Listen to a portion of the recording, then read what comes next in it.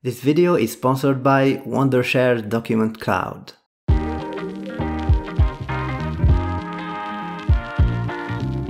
So, Samsung is improving a lot lately when it comes to catching up with software updates, and just before the end of this shitty year, I got the official Android 11 and One UI 3 update on my Galaxy Note 20 Ultra.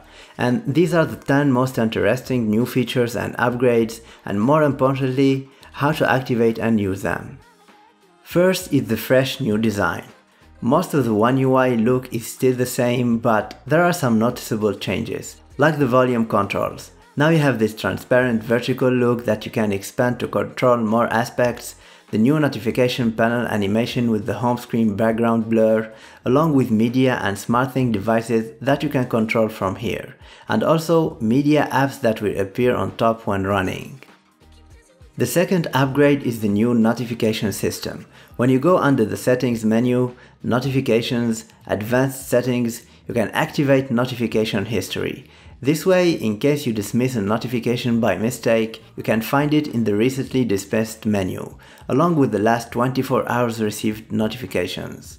Under the same settings, you can find a floating notification option, from which you can activate pop-up or bubble notifications. This way, for compatible apps and apps you choose, you will receive notification as a floating bubble or in a pop-up window that you can freely move across the screen or minimize for an easier access. Also, now notifications are grouped by categories in the notification panel. Conversations, alerting, and silent notifications are separate. The third feature is the new widgets options. Now from the app icons, you can tap and hold to directly access that app widget and add it to the home screen. Also, on the lock screen, when you tap the clock, you can see media, your schedule, and other widgets that you can customize from the settings. Another useful widget you can add is the digital well-being. Now you can see your screen on time and app usage at a glance and freak out more easily on your phone addiction.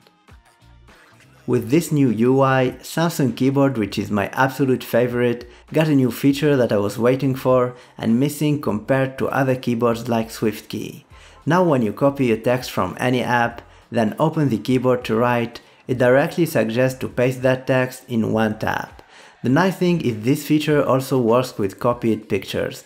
Just copy the image and paste it in one click inside other apps. Next feature is double tapping to turn off the screen. Well, as its name says, double tap on the home or lock screen to turn off the display. You can activate this one under the advanced features settings, motions and gestures, and activate double tap to turn off screen. Before continuing into all the interesting features, let's hear a word from this video sponsor, Wondershare Document Cloud. Document Cloud is the latest addition to Wondershare's tool suite for a complete document management experience. If your work process contains digital paperwork management and storage, Document Cloud allows you to both store PDFs and collaborate with your team to digitally and securely sign documents. The tool lets you upload documents, add authorization access password, add the list of signers even via CSV file, you can add your company logo, and choose where on the document each person needs to sign, with full fields customization and protection. Batch send the PDFs for signature and track their status in real time with actions and timestamps. You can also check the status of all your documents in the home screen and send reminders for the signers. Signers do not have to own a Document Cloud account in order to sign, since they can do it via a secure link, which is great for a seamless experience. Follow the link below to get 100 GB of storage, 50% off your premium subscription, and enjoy a seamless experience and say goodbye to the old school ways. Now let's get back to the rest of features. Number 6 is the new call background. Now you can set a video as a call background. It means when you send or receive a call, instead of getting the default blue animation, you will see the video you have chosen on your screen, but not on the receiver's display. You can set this by opening the phone app, enter the setting, call background, and choose a custom background video. This will be applied on all of your calls and you cannot customize it for different contacts.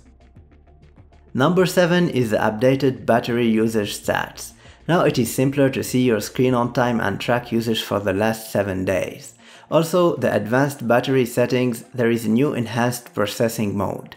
You can activate it for more power demanding tasks and gaming for example, but it will drain more battery.